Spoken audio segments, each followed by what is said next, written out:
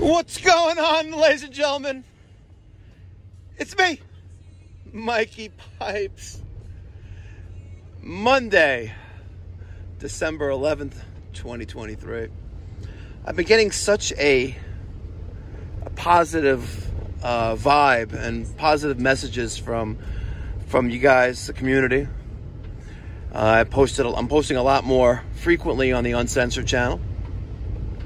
And you guys like it, so I'm going to keep doing that. I'm going to just put my thoughts, on the camera.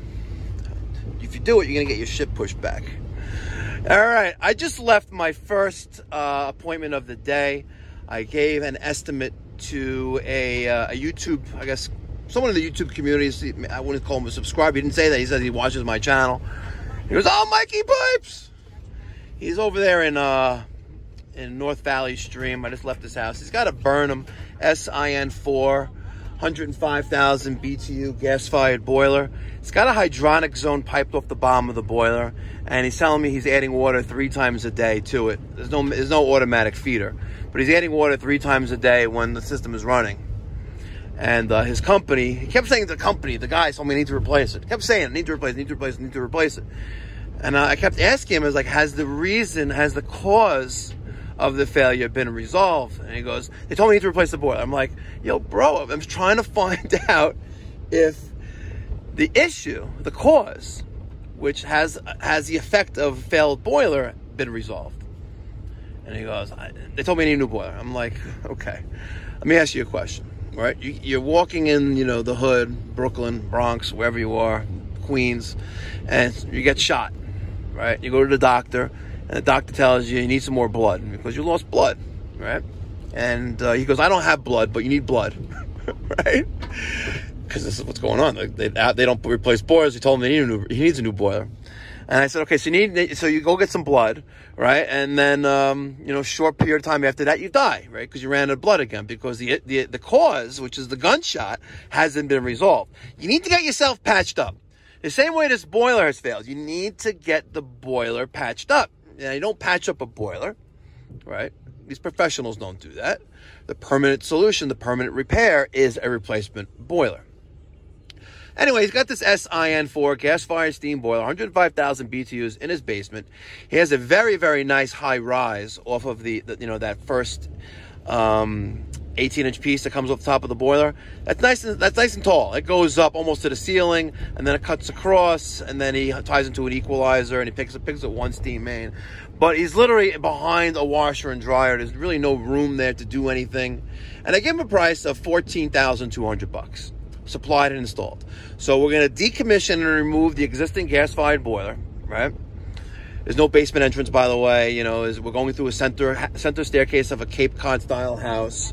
We got to move the washer and dryer out of the way. It's in a closet, and it's just a disaster, right? And one person is basically doing the job while 2 other people there are running parts back and forth. Right, it's still less than a day job, but it's it's longer of a day. And then plus, code states I need to insulate the piping that I put in. So that's fair price. And he goes, "Whoa, why so high? Why so high?" I'm like, I would say, why so low?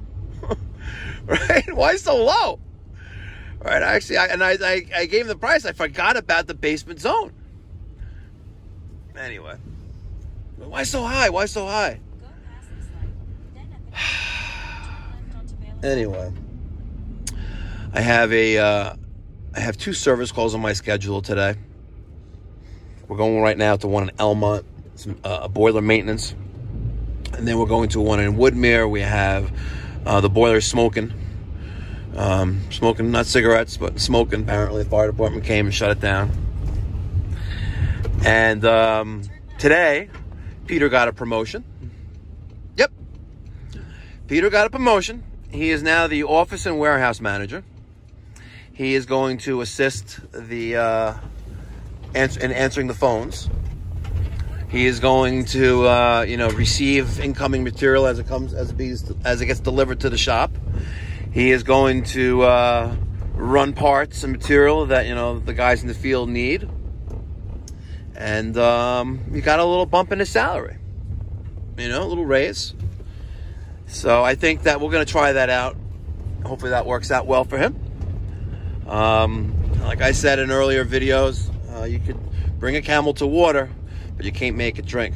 I gave him an opportunity last Friday to actually repair a Whale McLean wall-hung boiler.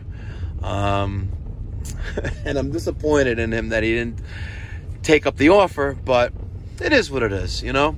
This is not for everyone. What we do, what my guys do, what we do as a team in the field is not for everyone. You know, this service work, you could be the best plumber in the world. You may not know how to, you know, repair a boiler or troubleshoot, you know, a furnace. So that's it. I'm right down the block from my next job. Let me pick this up after that maintenance visit. All right, so here I am at my next service call.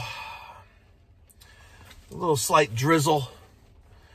8:20 in the morning. Ring the doorbell. Obviously, there's no cars in the driveway, and you can see into the garage. I don't see any cars there either. I'm like, let me guess, there's no one home. And I ring the doorbell, and sure enough, there is no one home. But it's a ring doorbell. Everyone's got a ring doorbell. So I call him. He goes, "Hey, Mike." I was like, yeah, I knew who it was. It's like, yeah, I see you on my doorbell. I just took my daughter to school. I'll be there in like 2 minutes. I'm literally the school's 5 blocks or 4 blocks away. I'm like, okay, no problem. So that was 5 minutes ago. Right? Oh my God. So we got a little slight drizzle. It comes to the territory, you know. If you're doing service, you know, you give people time windows, and the majority of the time, everyone's time is respected. You know, we show up on time, you know, respecting the client's time, and the client is home for the appointment, respecting our time. It's a win-win situation. When it comes in, it's occasional, very, very, very occasional, but it does happen. You know, in maybe 100 service calls, maybe 1 or 2. Well, it looks like he just pulled up, and he's got like an infantry sticker, like a military infantry sticker on his a bumper sticker on his car. So we thank him for his service. Right? What's going on here? In the neighborhood, a while ago, like a couple years ago, the internet went out, right? Yeah. So, and then all your connected devices stopped working. Ready to go for a walk?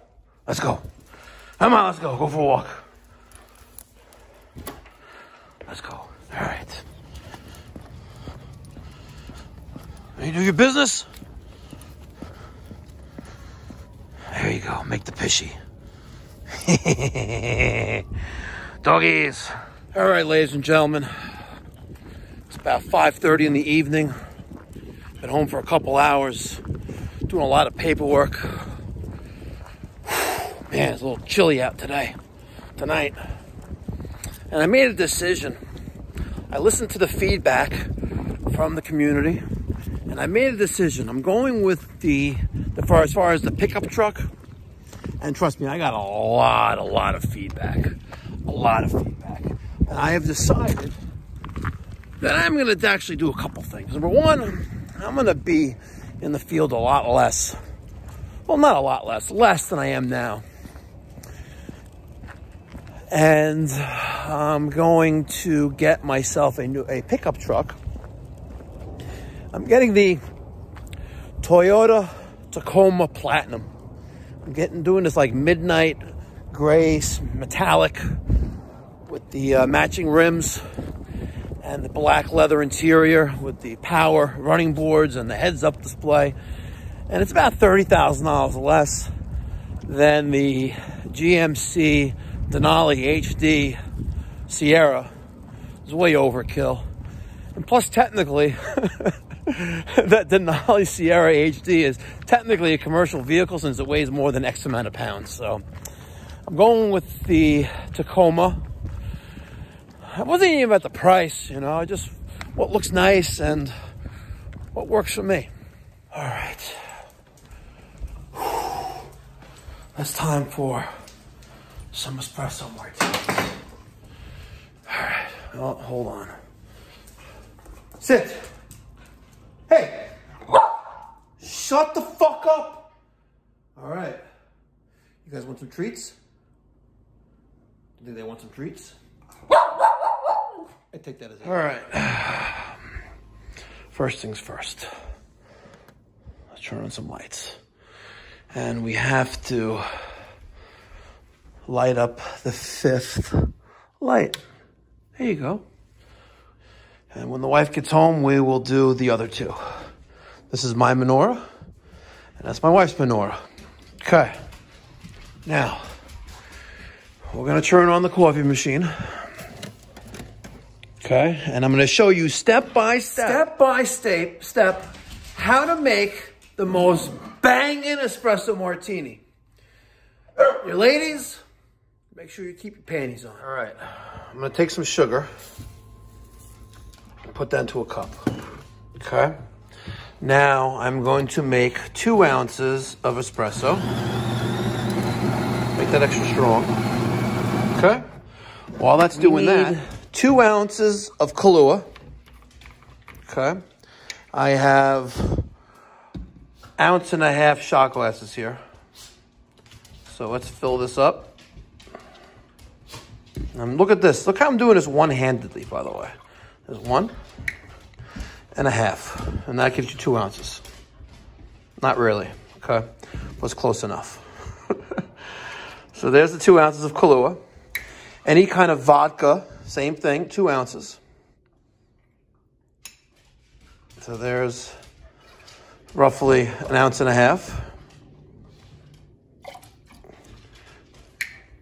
And another 1/2. Okay, oops. That's all right. You know, if you go too much, you can always pour yourself another. Now, we're gonna take this cup of espresso. All right, we're going to take a little plastic stirrer and stir up the sugar. Okay? Like this. Okay? Now we're going to pour that into there. Okay? It looks like most of the sugar is out. We're going to take some ice. Okay? Like that. And by the way, you HVAC professionals, can you tell me how to get rid of this, by the way? Look at that. Isn't that nasty? I have this stuff. Let me show you what I have. I'm not an HVAC professional. I have this stuff here, the Viper. Right? Tell me how to use this. I'm trying to follow the directions, and I'm just lost. Remove ice from bin, drain, and refill with fresh water. Like, how does this work? This is a Scotsman. Right? If you guys want, there's the sticker. Okay? Please email me, Mike at MikeyPipes.com. I'll send you a bunch of free stickers. I'm even give you a reach around. But tell me how to clean my ice machine because it's looking pretty nasty. Okay? Now we're going to take this into the shaker. We're going to shake it. All right? You're going to shake it like a Polaroid picture. Oh, yeah. Oh, yeah. Here we go, baby. Okay? Now we're going to take a martini glass. Okay. No, you're not getting any.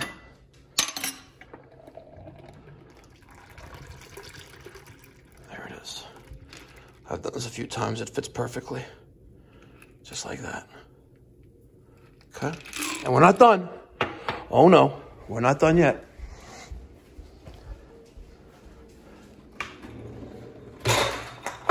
Cinnamon. Okay. Look at that. I'm sorry. That's a $45 martini at Nobu. Just so you know. But I made a mess. It tastes much better. All right, while I'm sipping on this martini, espresso martini, let's play some bloopers. All right. Well, there's your failed heat exchanger. Can't make that up. There it is. Time for a new boiler. One of the best things about House Call Pro, it shows you a picture of the house. As a service technician, I can't even imagine the countless times that I'm looking for a home, looking for the address I'm going to, And it's always that one house that doesn't have a number on it. So one of the great things about House Call Pro, it shows me a picture of the house. I know exactly where I'm going. Link in the description box down below.